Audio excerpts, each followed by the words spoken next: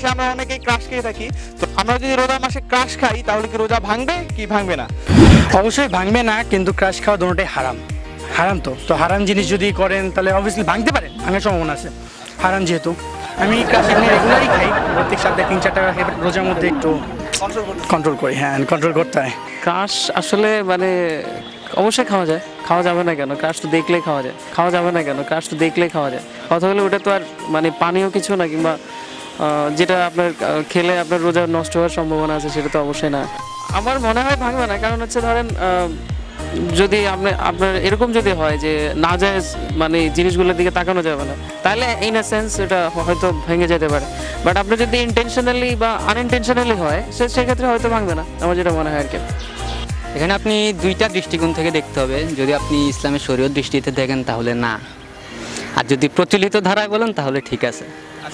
Explain হচ্ছে normally ধরেন crush তো খাওয়ার জিনিস, ঠিক আছে, কিন্তু আসলে খাওয়ার জিনিস না। এটা ধরলে আপনার পেটও ভরবে না, মনও ভরবে না। না মন ভরবে ঠিক আছে, কিন্তু মন ভরবে ঠিক আছে, কিন্তু মন ভরলে বোঝা হবে না, সমস্যা নেই। মানে ইসলামী শরীয়তে তো ক্রাশ বলেন প্রেম বলেন যেটা পুরোটাই নিষিদ্ধ, অ্যাটলিস্ট বিয়ের আগে। না, ক্রাশ খেলে রোজা ভাঙবে না। তো রোজাটা ভাঙবে না এই কারণে যে এরকম কোনো বিধান ইসলামে দেওয়া নেই যে রোজার মাসে ক্রাশ খেলে রোজা ভাঙবে না। তো একটা মেয়েকে ভালো লাগলে তো আমরা দেখতেই পারি অবশ্যই, একদমই না, রোজা ভাঙবে না। রোজার মধ্যে ক্রাশ খেলে রোজা ভাঙবে? অবশ্যই ভাঙবে না, কিন্তু ক্রাশ খাওয়াটা উচিত না।